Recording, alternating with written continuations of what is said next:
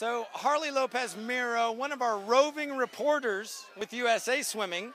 So now we come to high school, and you're having. I mean, listen, it's the first meet of the season. Everybody's kind of a little off because they're hurting, whatever. 2 seconds, it's not bad.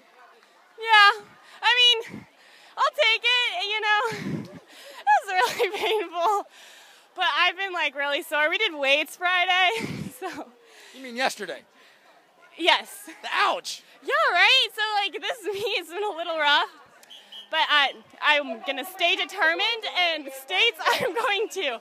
I'll get a lot faster. Okay, so what are we doing? We're doing 100 back and 200 IM? Or 200 free? 2 free. I got second in the 2 free, too. No, I'm talking about at state. What are we doing? Oh, I don't know. I'll do whatever the team wants me to do. Oh, wow. Yeah. That's a good answer. So I haven't swam backstroke in the last 3 years of states. I've been doing all freestyle. So maybe this year I'll do some backstroke, but I'm really okay with whatever the team needs me for. Well, good luck, and listen, we look forward to getting you back on the interviewing circuit. Yeah, I love talking in front of people. Awesome. Well, thanks a lot. Bye.